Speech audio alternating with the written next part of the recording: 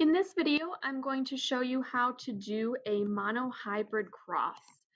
Now, before we jump into the actual problem, we're going to take a look at what monohybrid means to begin with. If we look at the prefix mono up here, it means one. So a monohybrid cross is going to be the cross that's showing how one single trait is passed on from parent to offspring. Now, if we jump into the problem here, there's some terms that we need to understand before starting the problem. It says, in rabbits, black fur is dominant over brown fur. Dominant is a term that we need to understand to help us with this problem. A dominant allele, remember an allele is a version of a trait. So in this case, the trait is fur color. Black and brown are different versions of fur color. So those are the two options of it. It's a variation.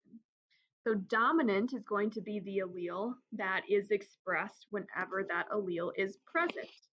So whenever the black fur allele, since it says black fur is dominant, whenever the black fur allele is present in an organism's DNA, it's going to be expressed, okay? The opposite of dominant is going to be recessive. In this case, brown fur is going to be the recessive allele, and that is the allele that is masked whenever it is paired with a dominant one. The only way to have a recessive allele trait to be expressed is if you have two recessive alleles together, okay? And remember that we represent a dominant allele with a capital letter and a recessive allele with a lowercase letter. The rest of the problem states if a homozygous dominant rabbit is crossed with a heterozygous rabbit, what are the possible genotype and phenotype percentages of the offspring? There's a lot of terms in here that we also need to understand. The term homozygous, the prefix homo means the same. Homozygous means that we have two of the same allele. So we have homozygous dominant, which means we have two dominant alleles or two uppercase capital letters. But we can also have homozygous recessive, which would be two recessive alleles or two lowercase letters.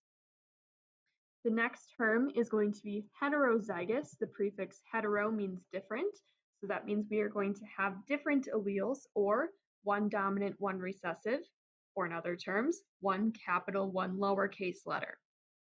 When we read through the rest of the problem, the term genotype refers to the genetic makeup of the organism. So that's where the homozygous and heterozygous terms are going to come in handy. And phenotype represents the physical appearance of the offspring or the organism. In this case, is either going to be black fur or brown fur. So now that we understand what the problem is saying, we can get started with solving it.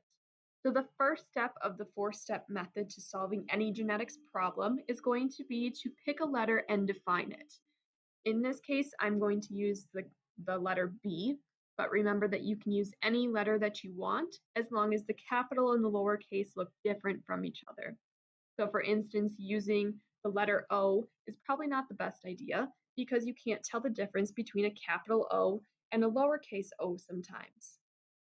And if you can't tell the difference between dominant and recessive alleles, can't really solve the problem too well. So I'm going to pick the letter B. And using this first sentence here, I know that black fur is dominant over brown.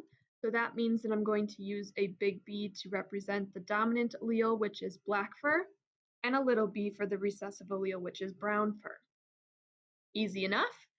Step 2 is going to be to show the cross. So that's where the second, or the first part of the second sentence comes in handy. It says, if a homozygous dominant rabbit is crossed with a heterozygous rabbit. So homozygous dominant means it's going to be two dominant alleles, or big B, and the heterozygous means that there's two different alleles, or big B, little. So that's where I get this cross. This is step 2 of the problem. Step 3 is to do a Punnett square. The Punnett square, remember, is a 2x2 box. We are going to take let's just say that this is the mom's alleles, and we are going to divide them because if all of her cells normally have two big Bs. When she forms her eggs, one of the alleles goes into 50% of her eggs and the other allele goes into the other 50%. So we are going to separate them. So 50% are going to have this allele in them, the other 50 will have this allele. We do the same with dad's, but his are a little different. 50% of his sperm are going to have this big B, and 50% will have the little b. This is meiosis coming back to you, okay? And then the next step is we play battleship. We take this big B and bring it down, and this big B and bring it over to form a possible genotype of big B, big B. We do the same here. This big B comes down, this big B comes over to get another big B, big B. The bottom row is going to be a little different. We bring this big B down, this little b over to get big B, little b, and the same here, big B down, little b over to get another big B, little b.